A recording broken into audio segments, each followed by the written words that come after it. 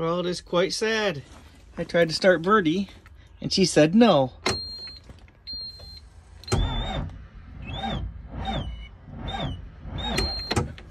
So we'll give her a jump start.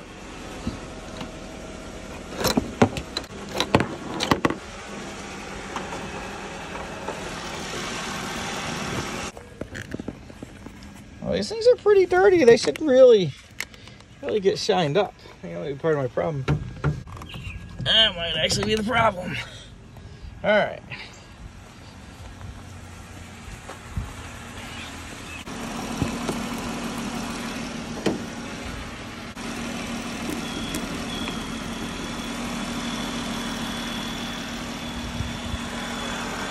Actually hear it try a little bit harder. All right, I didn't show it all, but I took these guys apart.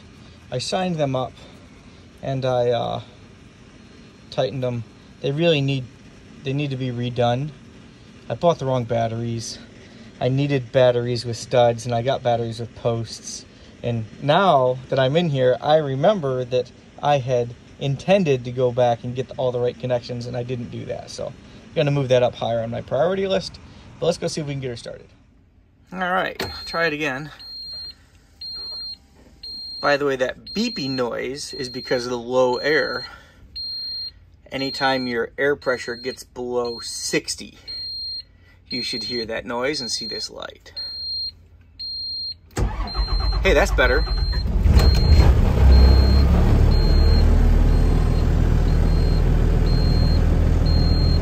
Wonderful. I don't think I needed a jump start after all. I just had bad battery connections.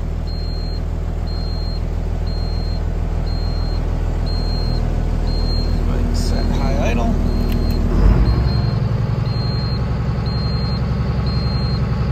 And as a test, we can watch our air pressure build.